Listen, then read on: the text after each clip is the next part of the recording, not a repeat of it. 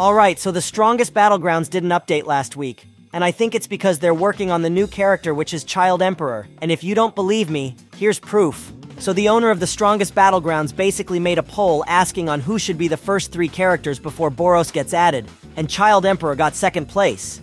And then after Child Emperor, we will be getting Zombie Man and then Boros.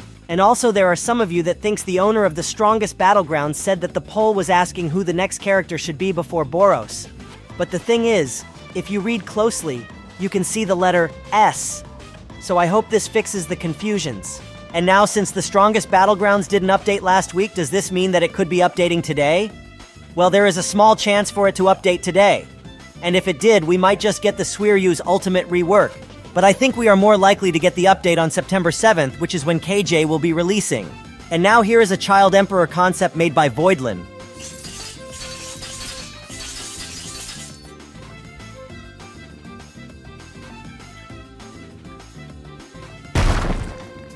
And now here are more concepts made by Voidlin.